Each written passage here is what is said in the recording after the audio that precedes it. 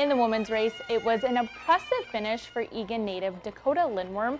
Lindworm came in fourth in the 2019 race here in Duluth, but today was her day. The 26-year-old crossed the finish line in 2 hours, 29 minutes, averaging a 5-minute, 42-second mile pace. She is the first Minnesota woman to win since Janice Kleckler in 1987. Lindworm finished 4 minutes faster than her 2019 finish, and that her goal for today was to get 2:29.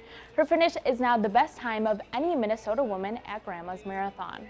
Racing's the cherry on top. I enjoy the day-to-day grinds, and the race is just the fun part. It's where I get to really shine and just have fun. I wanted to run a really strong race, start to finish, and to do that, you have to start strong. So, yeah, I took the lead from the beginning. I found a good group of guys who pulled me along in the middle there, but for the most part, it was a singular effort.